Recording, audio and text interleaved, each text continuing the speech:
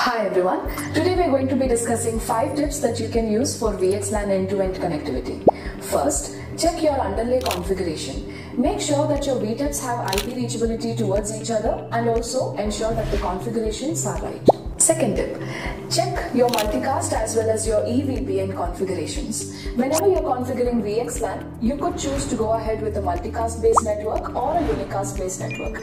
If in case you've chosen multicast, make sure that your multicast configurations are right. You can always give the appropriate show commands. And also, if in case you are using EVPN as the control plane protocol, make sure that your BGP neighbors are up and that the EVPN routes have been exchanged. Third tip, check your VTEP and MVE status. You can always give the appropriate commands to make sure that your VTEP has been configured right and also to ensure that your MVE interface is up. For additional tips, please click on the description box below. Do not forget to like, share and subscribe.